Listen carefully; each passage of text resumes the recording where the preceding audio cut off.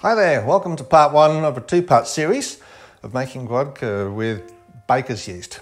And part one is going to be dealing with putting together the wash. Part two will be the distillation of the wash. So let's get into this. These are the basic ingredients that you're going to need to make yourself a reasonably good sugar wash, a simple wash that you use for distillation of ethyl alcohol. You've got your sugar, and in this case here I've got 5 kilos of sugar.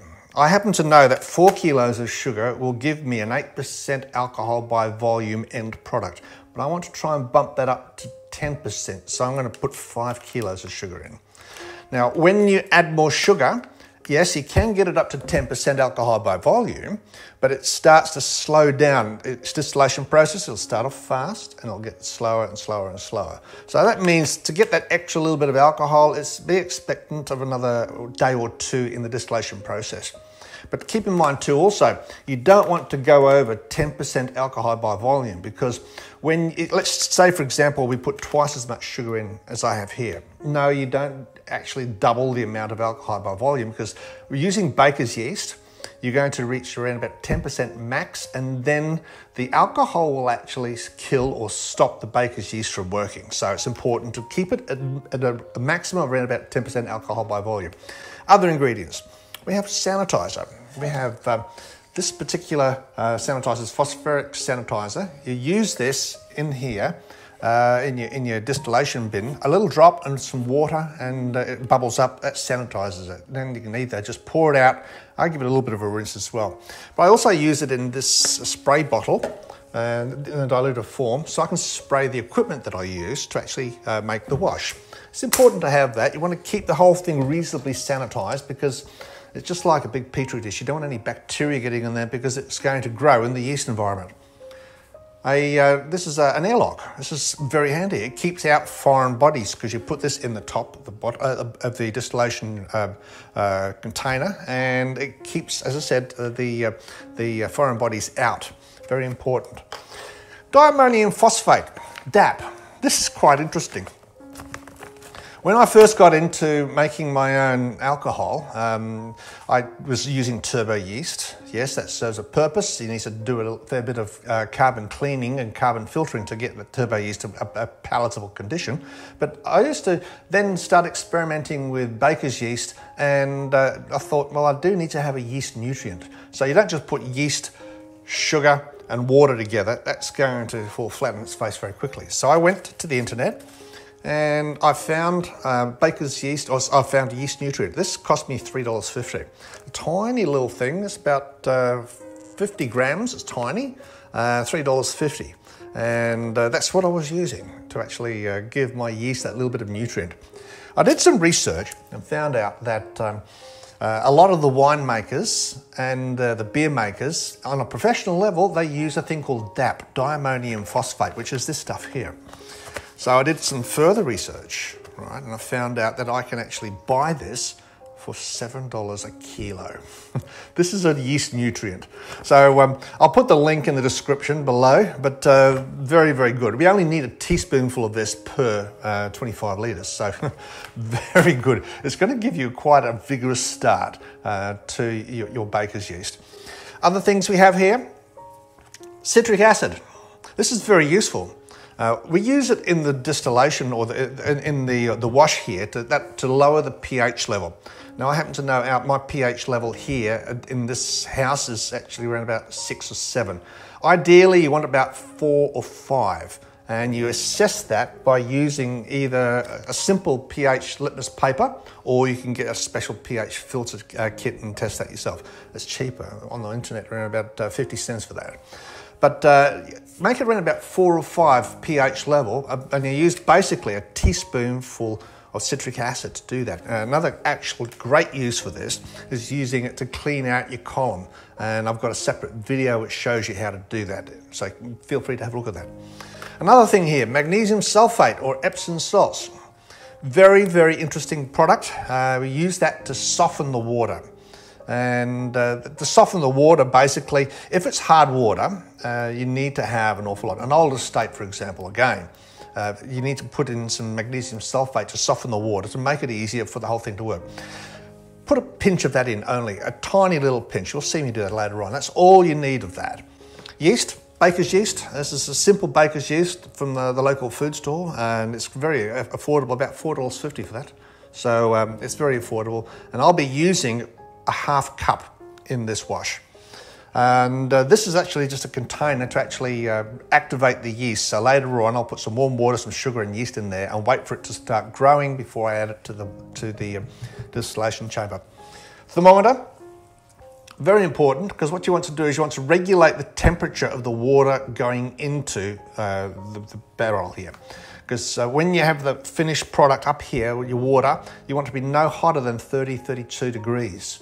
Any hotter, it's going to destroy or kill the yeast, or any colder and the yeast will remain dormant. So you want it about 32 degrees. We have an incredible, interesting tool here. This is going to allow you to monitor the strength of what you're doing. It measures a specific gravity. It's a hydrometer.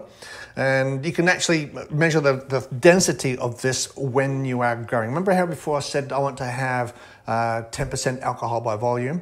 Well, I worked it out. If I knew 4 kilos of sugar gives me 1,060 specific gravity, and that's 8% alcohol by volume.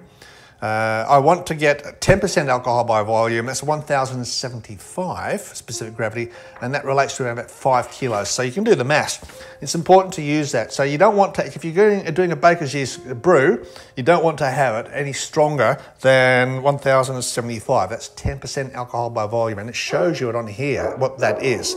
So very interesting tool, and hydrometer, most necessary for that to happen. Let's start putting this all together now. All right, I've already got some water inside the barrel here. It should be around about 32 degrees, and double check that to make sure. Actually, it might be a bit warmer than that, but we've got that up to 32.5, about 33 degrees. That's good. That's a good temperature to have it at. So we can start putting the sugar in, and that's going to get the whole ball game going. So you start the whole thing going. Pour all your sugar in. We're only putting 5 kilos in, remember. I'll give reference to where we actually got this recipe from. Now, there's a fellow by the name of Wino. It's an appropriate name for a guy, but he actually is a contributor to a forum called the Home Distillers Forum. And he put a recipe together, and it's called Wino's Plain Old Sugar Wash. And the recipe for his version is, I'll put the link in the description below. But the interesting point about it is that I'm doing exactly the same as his recipe. Now, his recipe calls for only 4 kilos of sugar. I'm using 5. That's the only thing different. But apart from all that, I'll give you a reference. You can have a look at that. And it's very worthwhile actually having a look at that forum. Very interesting for finding out some of the little secrets about doing stuff. And I found a lot. I could have learned a lot from that. So anyway, the sugar's in. Now, time to put the other ingredients in. I've got the Epsom Salts. I only want a small pinch of that, remember? So it's just a pinch. That's it. That softens the water a bit. We've got the Citric Acid for lowering the pH. So 1 teaspoon of that. That's fine. We've then got the DAP, diammonium phosphate. Get over how useful this is. Actually, it activates the yeast, and it actually helps it to go quite vigorously from a very early stage. So you've got 1 teaspoon of diammonium phosphate in that as well. Now, all we do is simply stir the whole thing up, and we keep on stirring until it's pretty well mixed. So I'll cut back to this when I've actually had it all dissolved and I've actually filled it up with all the water necessary, and I've got the yeast ready. Well, we're back. I've got the container filled with sufficient water for the distillation to take place. I've got the next stage ready here. This is basically where we're going to put together the yeast and some sugar to activate the yeast, and then put it into this container. I've also got my pH litmus paper to test the pH level prior to it, just to verify that it is in the range that I want, which is going to be 4 to 5. So first thing we do, while yeast is activating, I'll finish stirring the bucket to make sure all the sugar is dissolved. I'll put a bit more sugar into this bowl here, this jug. This is just to activate the yeast. For no other purpose, it's just to give the yeast some food so it can start bubbling and start going. And when it's activated, then we put it in here. Right, so I've got a ½ cup measure. I'm just pouring in my baker's yeast. Doesn't need to be exact, but close enough is good enough. There's a ½ cup of baker's yeast there. And now I'm going to actually just start mixing it in the jug I have here. And mix it slowly. Make sure the yeast is actually at room temperature too. I store it in the fridge normally. So if you're going to use it, make sure it's at a room temperature before you start mixing it. And it's going to help it to activate a lot faster. I think we'll cut back to this when I'm getting closer towards having all the yeast in. Well, the last bit of yeast is going in now, and it's pretty well mixed. If you don't mix this as you pour the yeast in, since you've got ½ cup, it's going to completely clog up everything and you won't be able to get a good mixture in there. So I've got ½ cup of yeast in there, and it's a happy little Vegemite. And it's a nice even consistency there, which is good. So now that's perfect. Right, that's evenly made. And I'm going to use this again to actually help disperse it in the top of the barrel. Now, while this is actually activating, it'll start increasing in size. You'll see this as time goes by. And when we come back, I'll have another camera and I'll take a shot from the side on this so you can see how active this yeast is. So right now, while I'm waiting for this to actually activate, I'm going to finish stirring my sugar wash to make sure all the sugar and the other ingredients are dissolved. Getting close to the top of the container there, see? So what I'll do now is I'll finish off my preparations to make sure everything else is ready. Final step, I'll check the pH level. And give it a second or two. That's good. It's got a pH level roughly around about 5, which is realistically is where I want it. Okay, so that's fine, that's ready. We've now got a very active yeast container here, and it's going to be time to actually start adding a yeast to the sugar wash, the final stages of the preparation. All right, so that's very good. It's happy, it's activated, and it's going to do a wonderful job. So now all we do is we start pouring it in to the sugar wash. And you've got a rich foam which is going to be on the top. So what we need to do now is to sort of get that foam mixed in with the rest of the wash inside there. So just scrape as much out of the container as you possibly can. So that's good. Actually, what I'll do while I'm doing this, I'll take a film of this as well. So at least you can see what's happening. So you can see here there's a rich foam. And you can sort of see some of the liquid down there. See, it's mixing with it. So the idea is step 1, mix the foam in with the fluid.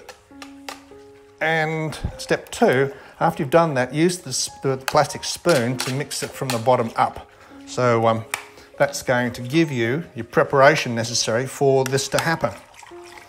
So that's pretty good. I'm quite happy with that at the moment. So that's finished. Don't need that again. With stirring spoon, stir that up until you're completely happy that it's an even consistency all the way through.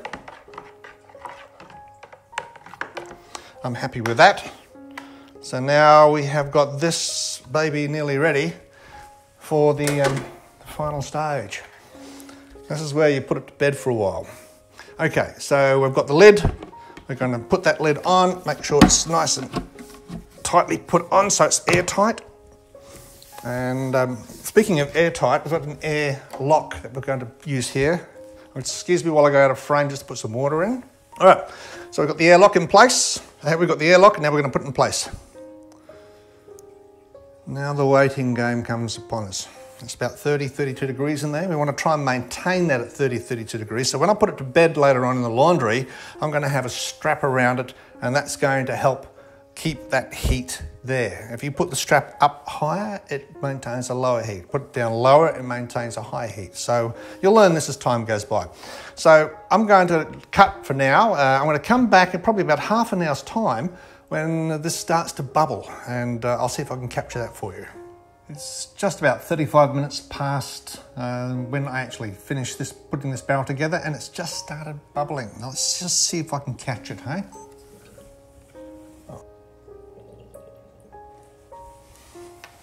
There she blows. There'd be alcohol in that there barrel, there be. You'll notice that I've also got a heater strip down here.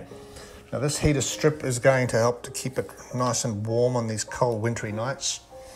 I've also just picked up some thermometer strips. Now these thermometer strips are very handy. Now you can use your digital thermometer all the time, but at a quick glance, these thermometer strips are going to be able to help you to keep it in the right temperature. Remember, we're aiming between 30 and 32 degrees for the overall temperature of this as it goes along. So now I'm going to put it to bed in the laundry, and in about 3, maybe 4 days' time, it's probably going to be stopped bubbling completely. Now it starts bubbling fast. It'll get faster than this, but then it'll get slower and slower and slower and slower. So in about 3 or 4 days' time, it'll be time to think about now racking it, basically siphoning off all of the liquid, leaving the sediment behind, and then putting in something to help separate it even further until we end up with a clear liquid. Yeah, so there we go. Part 2, the distilling, that's coming up.